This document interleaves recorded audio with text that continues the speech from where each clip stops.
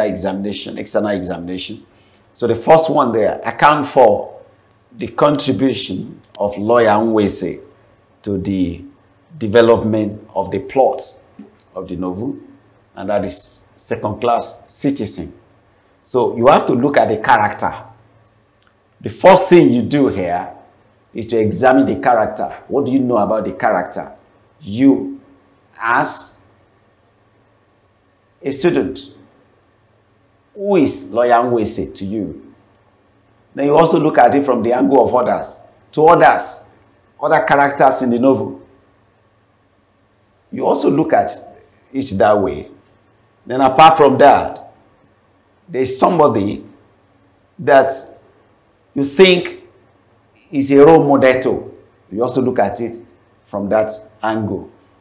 So you now come to the contribution. What is the contribution of lawyer Nwese to the development of the plot of the novel, to sustain the story? So you look at it one after the other, and in this case, you must be able to mention at least 5 points.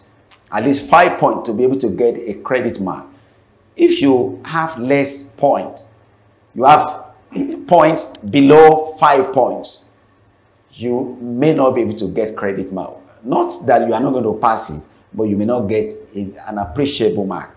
So for you to be able to score appreciable mark, score A's, score B's, you should be able to account and develop at least 5 points in that regard. The contribution, one after the other, each paragraph serves as a point.